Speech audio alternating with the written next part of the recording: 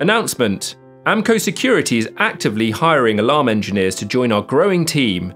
If you're looking to further your career, visit our website www.amco999.com. To get started with the Wintex, the first thing you need to do is create a new account with all the system details.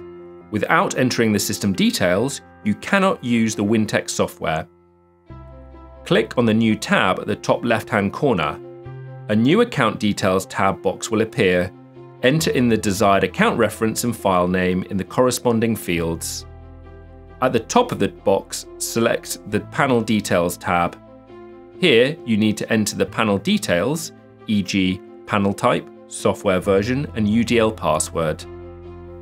If no UDL password is programmed, then this will be the engineer's code. When complete, you will need to select the Add tab at the bottom right of the box.